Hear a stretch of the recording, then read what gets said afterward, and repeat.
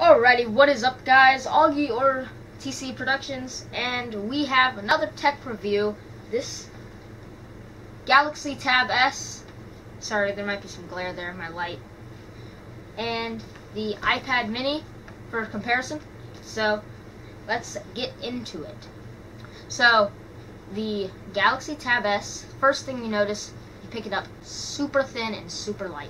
It's like less than a pound, and the iPad mini was thin, and this just tops that. The Galaxy Tab S 8.4 has an 8 megapixel back camera with flash, which is something the iPad mini does not have, and it has a 5 megapixel camera. It has a 2.1 megapixel front camera, which the iPad mini I think has like a 1.2. It runs Android KitKat. It has a finger sensor, but it is not the new finger sensor like in the S6. It is the old swipe one. So, but hey, it's cool. Whatever. If you use it, you use it. If you don't, you don't.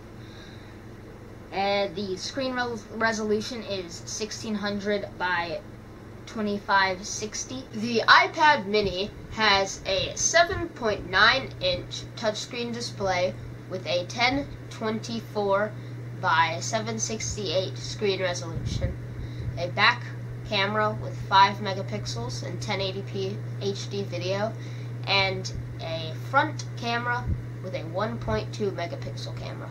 The iPad mini's processing chip is the A5.